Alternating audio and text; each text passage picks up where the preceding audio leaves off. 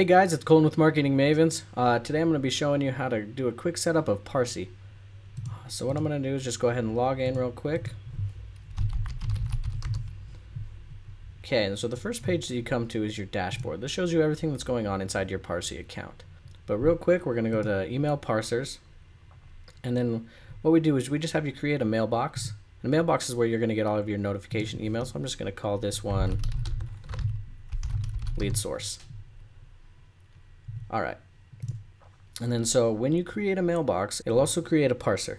And this message that is showing right here says, waiting to receive an email for this email parser from mailbox lead source. Basically what that means is you actually need to get an email from your lead source and forward it to this lead source mailbox in order to get started on your extractions. For the sake of time, I don't want to go in and put it into an actual lead source. I'm just going to copy this serialized address, and this is the one that you'll send all of your notification emails to. And I'm going to go ahead and put it in an email that I've already composed, just with some simple contact information. Click send on that. Clear that out of the way. And then pretty soon you'll get the email for this lead source. But while we wait, let's go ahead and set up filters. Filters are great because they determine what parser parses the data. So what I'm going to do is add a custom filter. I'll say if the subject line contains the words new lead. We'll go ahead and click finish. Okay, great. This means that our email has now hit the lead source mailbox and we can start setting up our extractions. So what you're going to do is click on the little gear and click edit. So this brings up the most recent email that's been received by our server. We'll go ahead and start on our extractions. So I'll click add field. We'll name this one first name. And then click save.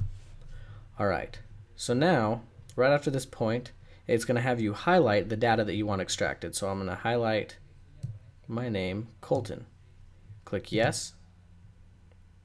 And then usually if you have more than one email, it'll find another recent email that's in here and it'll compare it to it and see if it works fine. And looks like it's extracting fine, so we'll go ahead and hit confirm. So now we want to do another one. We'll do last name. We'll do the same thing as we did before. Highlight DeMeyer. Okay, hit confirm. And then cool, so you can view those just to see that if it's extracting the proper data. I'm going to go ahead and set up the rest of these fields and then I'll show you how it works inside Infusionsoft. Alright, now that I've configured all my extractions, I'm going to go ahead and go over to Configure Actions. So now you have a few options. You can link it to an Infusionsoft account, have it send a text message to yourself notifying you of your new lead, or make a phone call. Right now I'm just going to link it to my Infusionsoft account. Alright, so you're going to go ahead and click Connect to an Infusionsoft account, and usually it'll bring up a little window that you can put in your API key and your app name to connect it, but I already have mine connected. So I'm going to hit Save. And then from here, you can map your fields to Infusionsoft fields.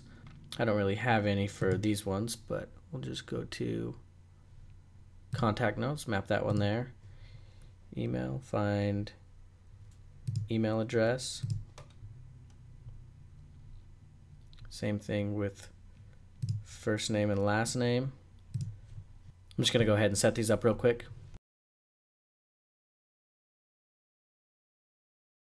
Alright, now that we have that saved, we're going to want to go back to the Actions page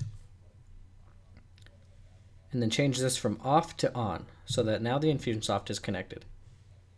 Then we'll go back to the Email Parsers page and change this one to active as well. Now in order to get that contact into Infusionsoft, we're going to need to go to the Mailboxes inbox. Alright, so what we're going to do is we're going to reprocess this email so that it imports the information into Infusionsoft. But before we do that, I'm just going to go search my contact record. And you'll see that there's nothing in here, nothing under Colton DeMeyer. So now we're going to check this box right here and then click Process Selected Emails.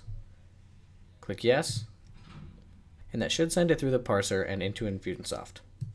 So I'm going to bring that window up again. Search for my name. Look, there I am. So you see my name, my phone number in the person notes, got all that in there. And that's the basic setup for Parsey. Thanks for watching.